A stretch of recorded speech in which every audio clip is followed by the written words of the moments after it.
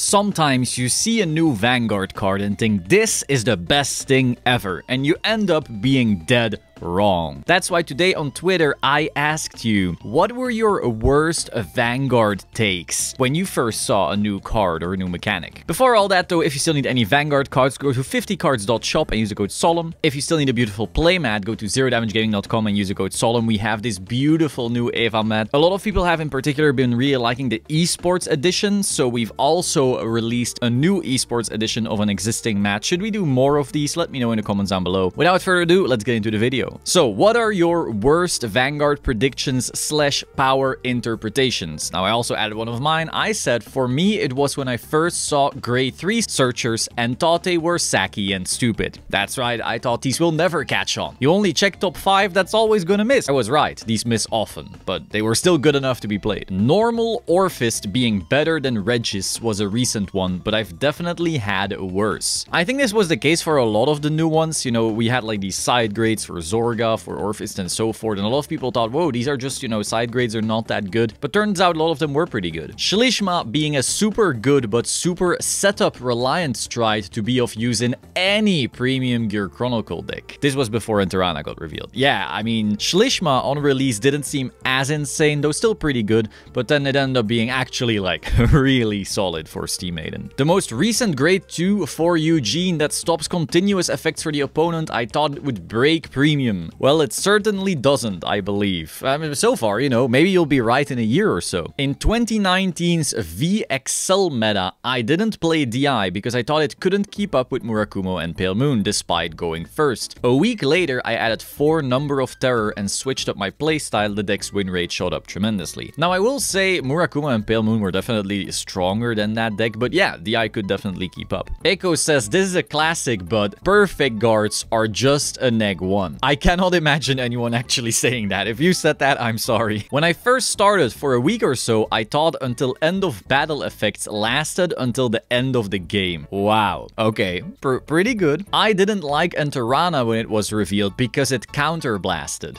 Wow, I mean, you wanted to go +3 without a counterblast? This is wild. Mystery Flare was a sacky and gimmicky deck, so therefore consistent Chronojet was better. Man, was I wrong. I mean, Mystery Flare was a sacky gimmicky deck, but Chronojet definitely wasn't better, that's for sure. Every time I think something will finally make G History Maker in the main deck playable. Yeah, if you want G cards to be playable in the main deck, you might need a time machine. Jokes aside though, it's very rare. There's some decks that can really use, you know, good G cards from back in the day, but it needs to be really justifiable because the higher base power from D, not being reliant on generation break, higher shield on the grade 1s, higher power and gifts or personas or whatever on the grade 3s, all of that are real buffs to the consistency of the deck. Zorga being the best deck in set 1 standard. I huffed Zorgang Copium so hard. Me too. I didn't think it was the best deck, but I thought, you know what, I'm gonna have my fun, and boy, losing isn't fun.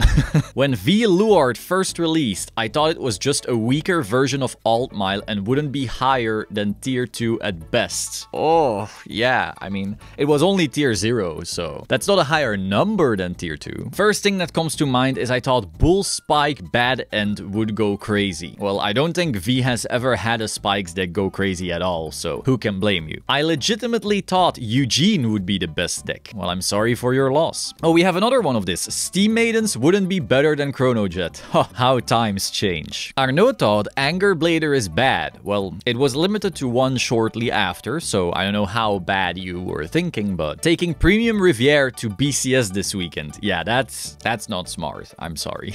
But hey, you wouldn't be the first to bring a pet deck to a BCS and do awful.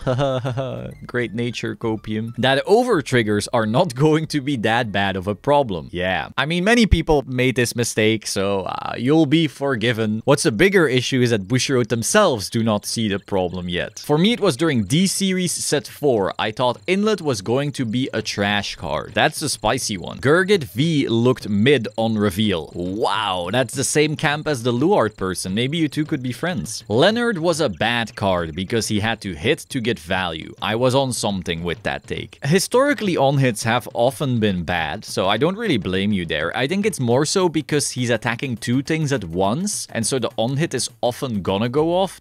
That's what really pushes it in my opinion. That clan exclusive over triggers weren't going to be as powerful as 2 units with 100 million power from the Cray Elemental. How wrong I was. Keep in mind this was back when we only knew what a Cray Elemental effect 1 was. Okay, I don't think that's that bad of a take because some decks do get better with the 100 million, and who would have thought that they would print batshit insane over triggers like restand your Vanguard in Dragon Empire, or all of your rearguards have 10,000 extra power for the rest of the game in Lyrical, or double your entire board's critical and power like in Brandgate. Like, I don't really blame you with this one. I thought Stride was dumb, really. In my defense, I was young. I mean, there's some people who still have this awful take, so. The same people who say like, oh, Stride is dumb are the same people who are crying about Link monsters in Yu-Gi-Oh! So like, you know, there's always gonna be people like that. Ultima wasn't necessary in 2019 Ezel. Now that certainly is a take. I know some people were just auto-winning on, you know, high rolling and going first, but sometimes you go second and then you do in fact need Ultima. The first time I read V. Luard, I thought it was just bad alt mile. Man, was I wrong. Hey!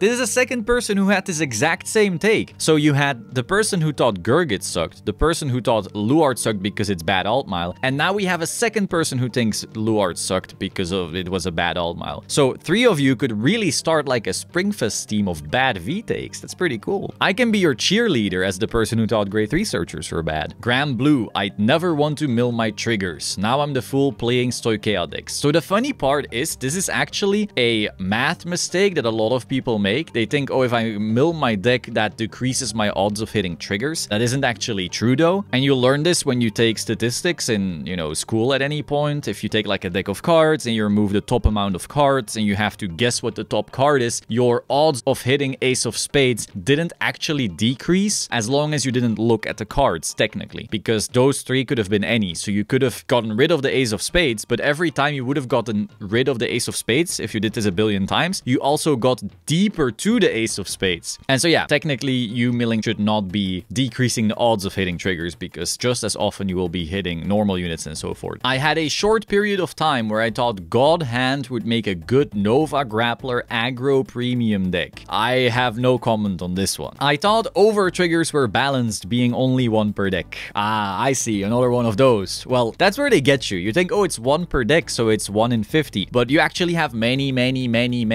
chances per game to hit the 1 in 50. So while it's 1 in 50, if you wanted to turn this into like a die with 50 sides and you have like, oh, hit the 1 and you auto lose, you're like, oh, it's 1 in 50. But if you roll that die 20 times, you're gonna auto lose pretty often. I thought Link Joker was gonna be a protect clan when I first heard about it. Me too, so I don't think this is a bad take. I think this is just Bushiroad being weird. Morphesa's Ritual 10 took too much setup to be viable. Oh boy, was I fucking wrong. To be fair, the first builds that we saw from Luard for Morphesa didn't hit Ritual 10 quickly. You really had to loop Noise with Cursed Eye Raven, which is something almost no one was doing. I think Benjamin Thaver did that in the WGP or something, then I did that for my Springfest Cardiff, which we then ended up winning. And only after that did Morphesa become like this instant first stride type of deal. Now, of course, by now we have like all these millers and stuff like that, so now it's really easy. But previously, you were giving up your entire hand just to reach that Ritual 10, assuming your opponent instantly rode up. Surely Brilliant Blister couldn't save Mega Colony. To be fair, Brilliant Blister on its own didn't, but yeah, it did push Order Colony over the edge. My goofy ass really read Enterana and Gearcat on the announcement, rubbed my eyes and said, man, why are these cards so mid? Little did I know that these would just make the deck tier 0 and I'm just a clown. And I'm a fucking gear player. Yikes. It's okay. There's a big gang of people who are very into Chronojet and think anything not Chronojet sucks, and you're part of that gang now. Nothing wrong with that. Thinking Prism was whatever on release. Well, it wasn't whatever. Gavrail on release was garbage, had no kill potential. That is certainly a take. When V Gavrail released, I thought they were weak and would never be meta. Hey, you two can literally be friends. Hey, you're literally together. Go ahead. Thinking Zarzan is not good when I saw the skill. Man, how wrong I was. To be fair, when I saw Zarzan, I thought it was gonna be the less powerful of the two compared with the Order. Now, of course, they ended up both being banned, so we weren't that far off. But yeah, Zarzan is very deceptive in how broken it is. During their first reveal, I thought overtriggers were going to be just as impactful as any trigger in the game. Turns out I was wrong. Again, a lot of people thought this. Any deck that soul charges. That's right. So for context, Sage was trying some DI, and turns out DI tends to brick a little from time to time. Zarzan is fine. It's Cycloned that's the problem card. Well, that is certainly a take. We have Noto saying DI and getting 14 likes and 4 retweets. Well, you and Sage can once again join a little gang of copium. Crit Sentinels are gonna be meta. Personally, I did think Crit Sentinels would be played more than they are, but it turns out hitting a draw PG is just broken. So these were some of your bad takes. If you want to take part in any of these weird videos in the future, go follow me on Twitter at Solemn. I at least found this very enjoyable. Let me know in the comments if you want to see more videos like this. If you need any Vanguard cards, go to 50cards.shop, use the code Solemn. If you need a beautiful playmat, zerodamagegaming.com, use the code Solemn. And if you want to take your Vanguard skills to the next level, you can get the Vanguard Mastery course at the link in the description. I will see you soon. Ciao.